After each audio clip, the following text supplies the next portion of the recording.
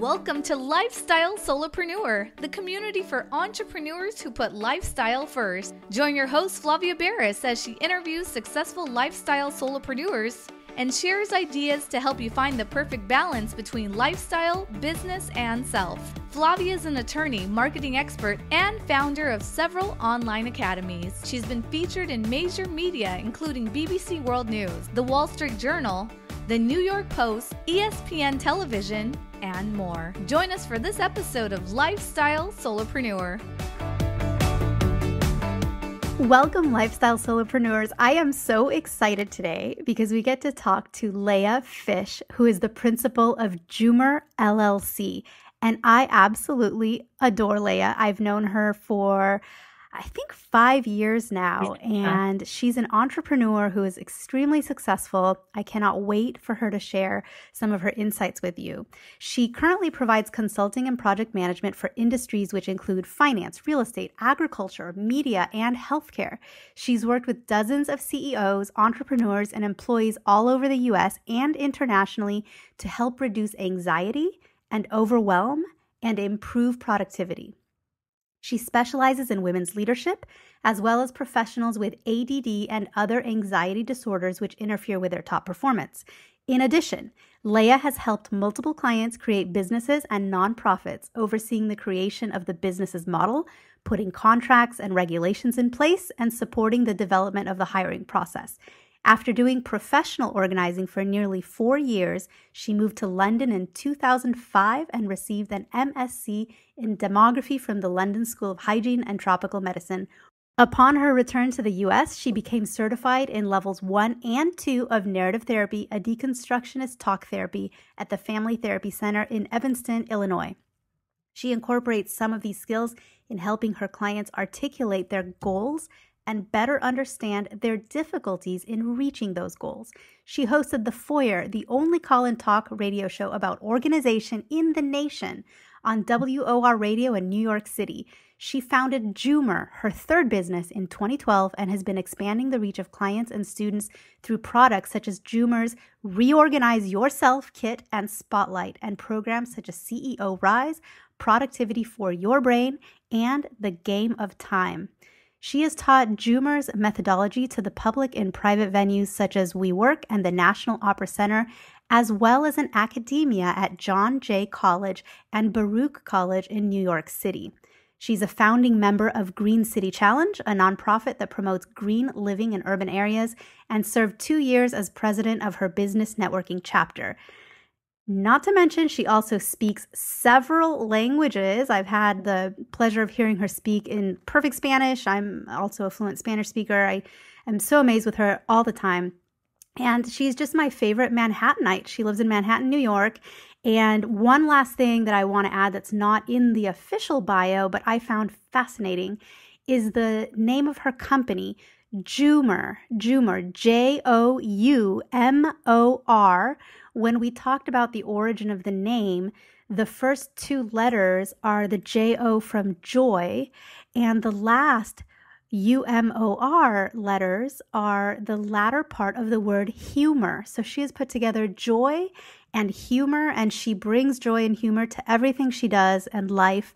Her organizational skills are just amazing. And what I love about what you do, Leah, and we'll get into it in just a second, but I'm so happy to have you here because you don't just teach people how to organize in kind of a plain vanilla. I mean, you don't tell them, go to the Container Store and here's the boxes to buy and here's where you put your photos. You don't do that. You take it just so much bigger than that, and you teach people to declutter their entire lives, their minds, their goals, their eating habits. I mean, it's just like a mass decluttering. So I'm so happy to have you here. Welcome to the show. Thank you so much, Flavia. I'm so delighted to be here talking to you. I've been excited ever since we kind of made this date, right, to have this interview. We met 5 years ago, and I can actually tell you exactly how we met. Do you remember, like, the exact way we met? You know, I was trying to remember, and I wasn't I remember when and where we met, but I don't remember the exact details. No. I remember the exact details because it's one of those stories that proves that manifestation is real and works. Oh my gosh, tell me. So I was headed to a multi-day conference, and it was in another part of the state here in California. So, I was going to do a big road trip, see some friends on the way. And then my mom, who you've met and is a very sassy, wonderful lady, my mom wanted to join my adventure. And she's like, hey, let's do the drive. I totally want to go with you. And I thought, this is great. Hopped in the car, drove up. By the time we got to our destination, which is where this conference was, I was feeling bad. I'm like, yeah, Mom, you're going to go have fun and, go explore and go shopping and do all these things while I'm in my business conference. But I wish you could go with me to the conference. Like, I really want you to go to the conference. I think you'd actually get a lot out of this, and we've been having so much fun. I just don't want the adventure to end. But I didn't have a ticket for her. I told her how much they were, and she was like, nope, you're not allowed to buy me a ticket because it was a very high-end conference. And I was like, well, are you sure? It's a gift. I want to. And she's like, nope, if you pay that much for a ticket for me, I'm going to get so mad I'm not even going to go. So I thought, all right, well, I'm sure there's a way to get you a ticket to this event. I'm sure there's a way. There's got to be a way. There's got to be a way. And I just had this faith and confidence that it would all work out. And we checked into our hotel, and I left the hotel to walk across the street to the conference center to go check in and register for the conference. And 100 yards from the front door of our hotel room, I saw you. Yes, a perfect stranger, a very Yes. nice looking stranger who kind of smiled at me and I smiled at you. And I said, are you going to the conference? And you said, yes. And you were just very friendly. And I said, I'm looking for a guest ticket for my mother. Would you happen to have a guest ticket? And you looked at me, you're like, well, yes, I do. Now, do you remember? Yes. I remembered when you started I was like, that's right. We saw each other right outside the hotel. Like, we just walked right into each other pretty much. Yes, it was like the most bizarre thing because that was very sweet of you. Perfect stranger walks up and is like, can my mother be your guest for this event? You're like, you're probably evaluating me like, okay, is she a crazy person? Like, I don't know where I am in town. I'm from Manhattan. Like, I'm a visitor. Is this where crazy people hang out? But it worked out really well. And Well, people, I'm always sort of thrown off, even though I've traveled the world and lots of the United States. But I am always thrown off by how friendly people in California are to me. The last time I was in California, I said, I put it on Facebook to my friends, like, everyone is smiling at me and nodding and saying hello. Like, it makes me feel like an awkward Manhattanite. But, people, I sort of am used to people being sort of, I hate to, strangely friendly in California. So when you smiled wide and you also looked very friendly, I was like, oh, of course, And then that you were going to the conference, we were, that was it, of course. So, and I think we spent the entire time together at that conference and then the next one. Oh, totally. We had lunch. We hung out. I think we sat probably next to each other. Yeah. And we just bonded and hit it off and, supported each other's businesses. And it was a great learning environment. I just love conferences in general. The energy is so great. Totally. I always encourage people to, you just have to get in rooms with other people that have similar goals because that energy drives everybody forward. Totally. Which is why I love that you teach workshops. And we'll get to that in a second because you help build those communities. I do my best. So how would you describe what you do right now to earn an income? What's your job? What's your career? So I teach Jumer, which is a methodology that I've created from, I could say my experience teaching being a professional organizer years ago. But really, for people who are entrepreneurs, we know better than that it's not just our professional experience, that really everything we do is folded into what we're doing right now. And so, for example, I was helping a client a couple of weeks ago sell her first package in consulting.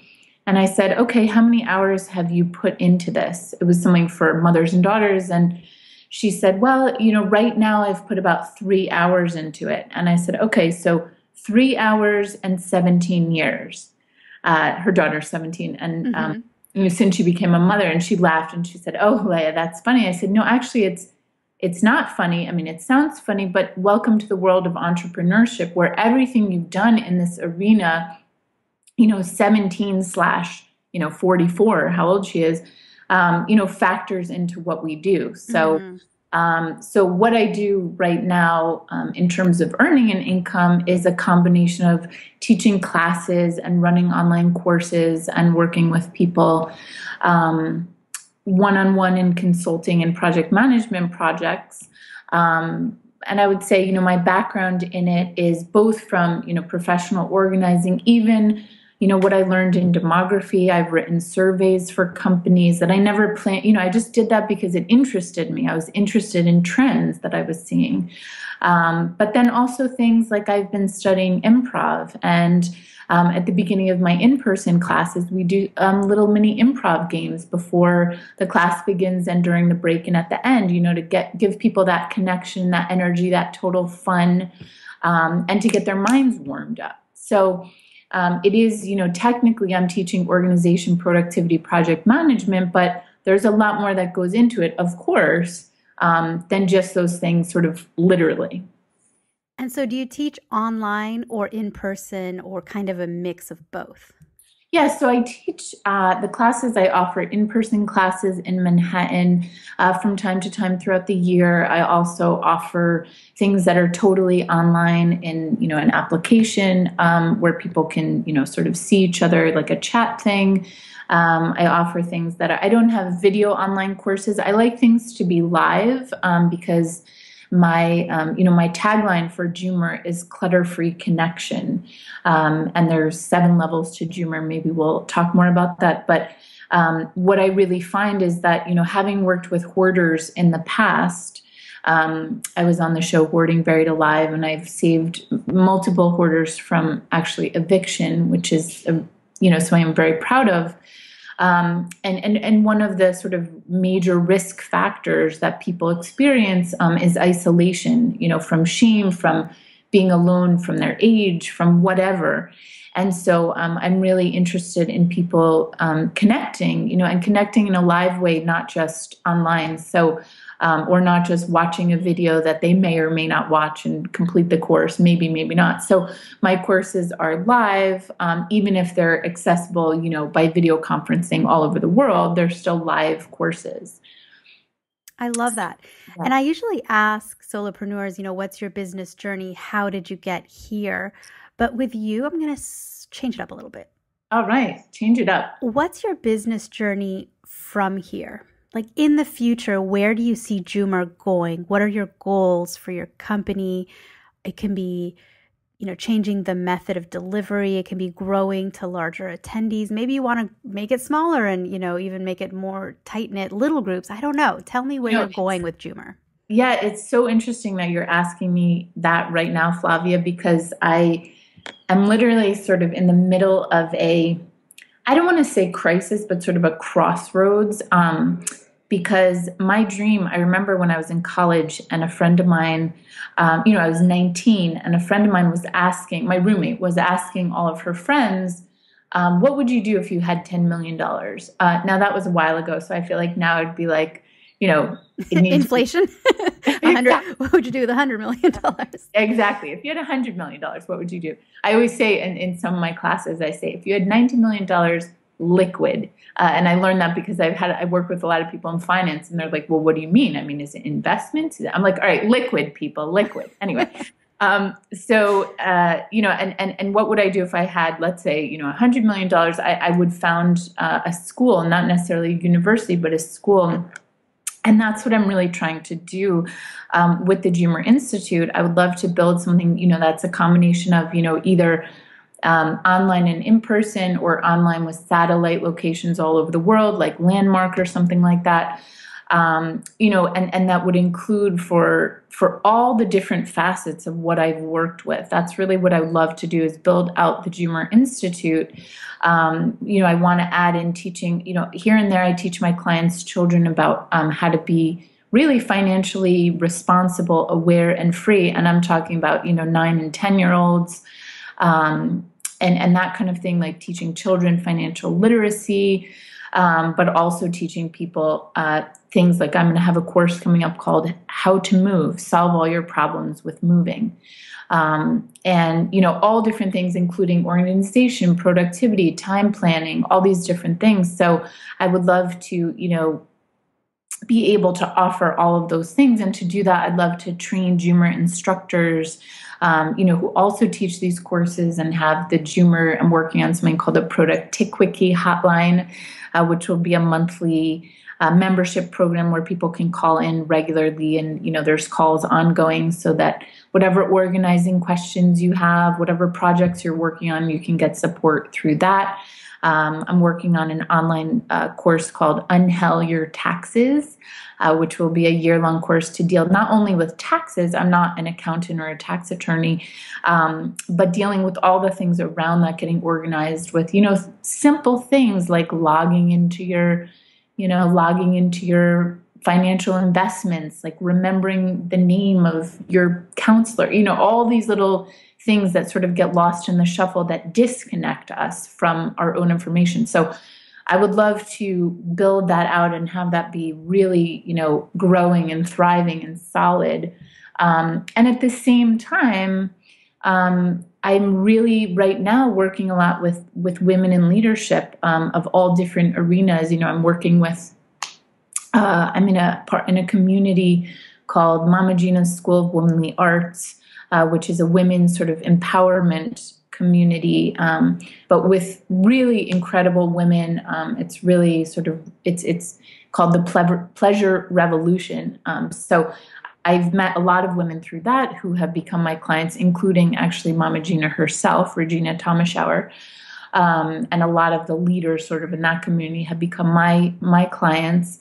And they're doing amazing, really revolutionary things in the world that I fully support. And so it's sort of a crossroads for me to say, well, do I want to put my energy into reaching people who, I feel strongly about supporting people who are in debt, children, seniors, where they have to move, where there may not be so much, they're not in the same kind of place, emotionally, financially, with their reach as women leaders are. And these women leaders are doing a lot of wonderful things that I also want to support. So I guess the answer to your question is, where will Joomer be in 5 years? I don't know. That's my truth. I don't know. We'll see. We'll see. Well, I see great things in Joomer's future, but it does sound like you have so many roads open to you and different paths you can take. And I know that for successful entrepreneurs, when you reach a certain level in your business, I think that becomes the real challenge. Is like, where next? Where do I want to go next? What should I say no to? What should I say yes to? Totally. And, and also articulating it along the way. And I think also be willing to, like I had my writing teacher, I guess there's a common expression, which I hate to even say out loud, but I'll just put it in quotes, which is kill your babies or kill your darlings, which is, these things that we nourished and we felt so strongly about, and boom, like be willing to pull the plug on those things and shift gears, whether it's slowly or on a dime or whatever. And it's sometimes exactly, that's the challenge, is to know which things, because as an entrepreneur, it's like we've birthed these things, and it can be hard to let go of them, especially if we've been attached to the idea for a long time. But I think, I'm sort of, I've gotten to a new level of surrender with these things. And, sometimes you see all the things that are coming toward you, and they're feeling really good. And you say, you know what, I'm going to do this for a while. I'm going to continue with what I had in mind, but I'm going to follow my sort of intuition and what I'm receiving and see what happens. I love what you just said, all of it. And it's so true. We get attached to things, don't we? I mean, not just ideas and projects and businesses, but people get attached to objects. I'm sure you've dealt with that, with, 100%. Hoarding and all physical objects. But so you're a busy girl because you've got all these different opportunities and clients and workshops and people that look up to you as a leader. And I'm sure there are a lot of demands on your time. Given that the theme of this particular podcast is how to stay a lifestyle solopreneur and keep balance in your life, and not become a slave to your business. What do you do to stay balanced? And do you feel balanced right now, or do you also struggle with keeping that balance? I think I struggle with working enough, to tell you the truth, Flavia. Um, I've gotten to, um, I've gotten so many things that I do sort of automatic, and I'm very fast. People write, I want to deal with it right away, because as someone who, I struggle with procrastination and have for much of my life. When I'm working on a project for a client, I want to get everything done as quickly as possible. So, for example, I don't do this much, but occasionally for big scale projects, I will. I'm helping a client with two large scale moves in the United States. And, I have so many connections that I've worked so hard to develop over time that, she's, very stressed out. There's all these moving parts, and, I don't want to brag exactly, but I'm proud to say that I can take all those moving parts, boom, boom, boom, make the connections. What takes the longest amount of time in my work in these kind of project management things is simply follow up. It's not what I'm doing. So between projects like that and setting up my courses and delivering the courses or working with my clients, I set it up honestly, around my pleasure. I'm speaking to you right now from a rented amazing apartment in Cartagena, Colombia, South America, where there's, a pool literally. If I walk out the back door, there's a pool. And if I walk out the front door, there's another pool. Sounds like my kind of place. Yeah, it's really fun. And, I arrange my courses so that the in-person ones match my schedule when I'm in Manhattan. I travel to other places and I arrange workshops. If I'm going to visit a friend, we'll arrange and I'll teach a workshop while I'm there. It's really done from a place of what would feel fun. And when I'm working with, things like a project, we set out the timeline, and I'll be very upfront with my clients and say, I'm going to be away at this time, so I can do it before and I can do it after. And they say, okay, great. So I would say the balance is good. I think in my desire to add in more things, I need to be perhaps a little more strict with myself of doing things, at a certain time, perhaps. But honestly, I write my newsletter when it works for me, and I send it out and I work on things, and I like to offer that as well to all of the people who work with me, that, I want it to be a pleasure to work with me as well. And the people that I work with, they do it on their own time when works for them. And, I think I firmly believe in freedom, and I want it for myself, and I want to provide that for my clients, for the people that are working with me. And so that's really a strong theme, I would say, of my work ethic. That's fantastic. And it sounds like you really have achieved a life where you have the flexibility and freedom to do things like travel to Colombia and stay at a beautiful resort, or, make your career sort of fit around the things you want to do. And I think of you as an extremely fun person, and I'll tell you why. Oh, thank you. Because we're at this business conference, and, at the end of the day, at a big, the big business conferences, like 600 plus people, people are tired. I mean, they go and do their networking dinner, and then they're like, I'm beat. I've been talking all day. I just want to, go hang out in my hotel room and watch TV and go to bed. Miss Leah Fisch looked at me and was like, let's go salsa dancing. Yes. And you know what I said? Because I like to say this word a lot when things, even if part of me was kind of tired, I was like, yes. Yes. Let's go salsa dancing. And we found a place. And we went salsa dancing, and it was a fantastic, fun night. So thank you for your fun, because you are a fun person and you do bring joy and humor to what you do. I also want to put in a quick plug for that newsletter you mentioned that you write, that you send out to your mailing list, because, man, that it's really you in those emails. Oh, some people write emails and it's like they have an agenda, or they're trying to be someone else, or they're trying to sound a certain way or whatever. And it's not really them, but I know you. And then when I read your newsletter, I'm like, that is you.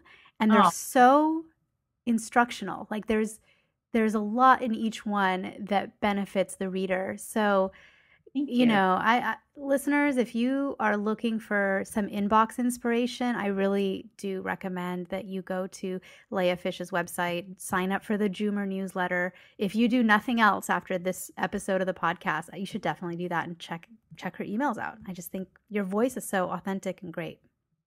Thank you. Yeah, and it's just Joumor, JOUMOR.com. And then there's a right there, it says join the newsletter. And you just put in your first name and your email, and there you go. You're all set. Yeah. And one last question for you, because in a recent email, you mentioned something about Russian dolls. Yeah, the Matrushka. Yeah. The Matrushka. Tell me just a little bit about the Matrushka, because I was intrigued. So the Matrushka, the task is a Joumor. So Joumor is a collection of principles that I've sort of codified over the years of things that I've seen work, over and over and over, doing this for, at this point, 14 years. And so Matrushka, the task is the idea that whatever task you have to do, there'll be things, that sit, we all have this on our to-do list, or as many of my clients have said, no, I don't want to put it on the list because I know I'm not going to do it and I don't want to look at it, right? There's these things that are just so hard to do. We just don't do them. And why? And what I've found is that when we break tasks down to the smallest part, there's a lot of productivity, literature out there, more and more in the last few years that says break it down to the smallest part. But what I have in the Matrushka, the task is in a Matrushka doll, those are those Russian nested dolls. It's a smaller one and a smaller one and a smaller one. And usually on the very, very inside, the tiniest doll on the inside is a little baby. And so, I love metaphors. And so, what's the idea of finding the baby? In Matrushka, the task, we find and nourish the baby. So how do we do that? We break the task down to the smallest possible part. And usually at the very inside, the so-called baby of the task is a way, one of two things, or both. It's a way either that we haven't stood up for ourselves in a situation, and so that kind of experience is blocking us subconsciously or consciously. Or it could be something as simple as getting information that we don't currently have. Like, for example, we haven't booked our ticket. We just have, book ticket to California. But at the very inside of that task, we have to talk to, I'm making this up, we had an argument with our friend. We were going to go on the trip together, and we have to sort of deal with that argument because now we don't know if he or she is going to join us on the trip. But it's like, I just keep not booking that ticket. The flights are getting more expensive. It's stressing me out. But really on the inside, I have to take an action. Or there was a conference that I needed to put in my calendar and I can't find the email and I need to get that information to put, but it's these things on the very inside. And that when we look for those and we just address it, as neutrally as possible, suddenly, we're all the way to the outside, boom, and we finished the task. I am so glad I asked you about the Russian dolls because I love what you just described. I mean, that is so true. I don't know if you know this. I don't know if you know this. Maybe you do. I don't remember if we've ever talked about it, but I'm a lawyer now. I'm an author. I do different things. I'm an entrepreneur. But at one point in my life, I was a wedding planner, which at the time was really a lifestyle solopreneur endeavor because wedding planners, if you do it right, have a really good flexible schedule, except that you give up your weekends for the summer. So that's like the only downside, but otherwise it's usually on your own time. And it was a great time. I did it for 5 years. And let me tell you, being any kind of a planner for an event planner, a wedding planner, any of that, a corporate event, you really have to learn to be good at that. So I can take a big goal and deconstruct it into all of the small things that go into it. I even had checklists of my checklists and, I had a packing list. So I wasn't stressed out, headed out to a wedding because I knew that I packed everything I needed to pack because I had broken it down to all the little tasks that, lead up to the big event. Mm-hmm. Well, and it's also something, of course, like anything else that, I'm sure, I've always thought of you as a naturally organized person, and maybe that's accurate or not, I don't know. But you also get, it's a muscle. Like you get in the habit of, when someone says, "Oh, we're going to do this," I'm immediately thinking, how long is it going to take? What kind of constraints are, could possibly occur? It becomes much more automatic, like any kind of muscle that you flex. So Yeah. I'm sure 5 years in, you were definitely an expert by the time you moved on to other things. Yeah, and like you said, it's a learned skill, which I think some people really beat themselves up because they feel like they're Totally. just not good at being organized. Like, oh, I'm late to 100%. everything. I'm a scatterbrain. I can't keep a to-do list because I keep losing my to-do list. Like, and that's not doesn't feel very organized. But it's a learned Totally. skill. It totally, that's so true. And that's actually something I say all the time.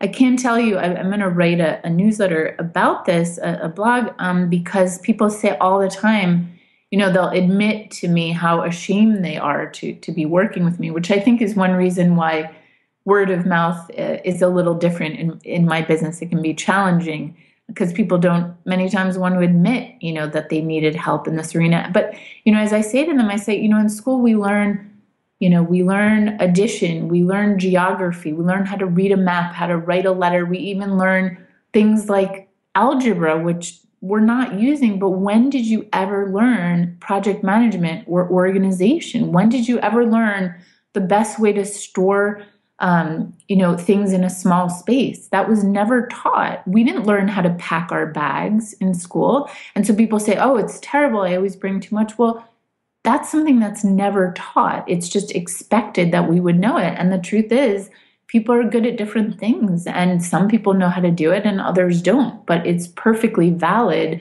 to not understand something or be gifted at something that you've never learned. And you have, I think, picked the right time to do, to teach what you know and to do what you do, because I think organization has become more of a topic that people talk about. HGTV, has all the shows about decluttering and hoarding, and there's a focus on it. Marie Kondo, who you mentioned a little earlier, she wrote a book. The title's super long. I'm trying to remember. It's like the tidying up, the magical something of tidying up, right? Yeah. And I hope you write your book, because you know what? I will enjoy and I think get more out of your book. There's an author and a teacher for everybody, but I like your methodology and how you approach clutter. I also really like that you come from a place, like you mentioned. I mean, it was a very vulnerable thing to say, that you've struggled with this stuff. So you've really picked it up and worked with it and examined it from a personal level. Totally. And to me, that's so valuable. I liked Marie's book. I've read it. Actually, I have it somewhere. And actually on my Kindle. So it didn't add any clutter because it's electronic. But her book for me was an 80-20. 20% of it I really, really liked and was able to apply. And, 80% of it for me, I was like, I'm not going to talk to my socks and not fold. I like my socks in the little balls, where you roll it up and then you put the end over and it's a little ball, like a tennis ball. I love that. Like, to me, that is awesome. That's how I like my socks. And she said the socks don't like it. They get tired of being stretched out like that. And a few other things that she taught where I'm like, okay, this is the 80% of the book that I don't, it was just an interesting read, but I'm not going to apply. Tires out socks is using them. So I feel so proud every time I recycle. I'm really into, as green and reuse and recycling. And I love using things. The best way to declutter is to use what you have and use it until it's not usable anymore. And so forget putting socks in a ball. That, okay, they might get tired, but what really tires socks out is when you use them and then they wear out, and to me, that's beautiful. You've given them a full life, and, now they're moving on to the other side to be recycled into something else. Mm-hmm. So yeah. And I will say, not to bash Marie Kondo, I fully believe, whatever works for you, that's the point. One of the Jumer principles is whatever works. And sometimes it's hard for us to admit the things that actually work for us. But I will say that a lot of my clients sort of admitted to me that they're like, Leah, I tried to do the book so that I could, do it on my own. And And a lot of them came out feeling worse than they felt before because they couldn't, it didn't help them to make decisions. It didn't help them to understand themselves better. They tried to do things, they slipped back into their old, but those are the clients I specialize in. I'm sure, for many people, she's helped many, many people, and that's great. But for me, it's, if you're interested in better understanding yourself, that's perhaps not the best option for you. Well, everything you teach is so useful on many levels, not just to declutter your physical space, but also to sort of organize your mind, your life, your goals. It's a great experience for people to go to your live workshops because then they get to do it in a community with other people in the room. Unfortunately, we don't all live in Manhattan. We don't. True. I know you teach other places on occasion, but primarily in your home city of Manhattan. And from time to time, you do hold these live workshops. So again, earlier I said, hey, everyone, jump on her newsletter because it is her authentic voice. You'll learn a lot. And that's great. But taking that one step further, if people want to really learn these principles and work with you directly in a group setting, then where would they go to learn about when your next live workshop might be? Yeah, thank you so much. So there's two things. One is on my website, joumor.com. You can look at where it says Institute. Like I was talking about earlier, I'm hoping to build that out over the next few years. And that will have all the information. And, Flavia, I'm going to put a special code for all your listeners, just the code Flavia, all lowercase. And what we'll do is that there'll always be a discount, whether the course is $49 or, $5,500, there'll always be a discount for Flavia listeners. So they can go ahead. Yeah. And you're also challenging my listeners because now they have to know how to spell my first name right off the top of their head because it's not an easy name, right? So F like flower, L-A, V as in Victor, I-A, Flavia. And thank you for being generous and offering a discount to listeners.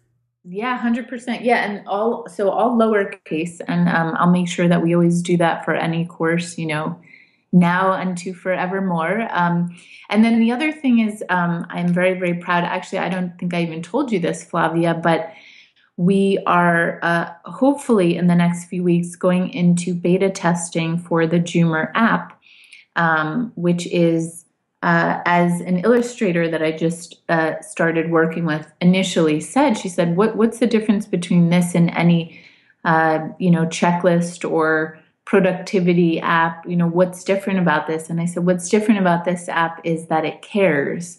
And you'll learn and it cares. So it'll teach you, there's a daily principle for you to sort of noodle on as you go throughout your day, a Joomr principle, as well as, it'll follow up with you and care about things. And down the road, we plan to have the app. My vision for the app is I don't need $1 billion like WhatsApp, but I'd love to have the kind of success of really connecting people, throughout, the United States or the world, who have the kind of mentality of wanting to look deeper into themselves to improve their productivity and be gentle with themselves in so doing. So the Joomr app should be coming out, it's 2016. We're only halfway through, not even. So it should be coming out, really available for purchase later this year. How exciting. I'm so excited for you. I think that sounds like a great project. I wish you the best on that for sure. Can't wait to get updated when that's available and out, and I will help you promote it because I think people need that in their lives.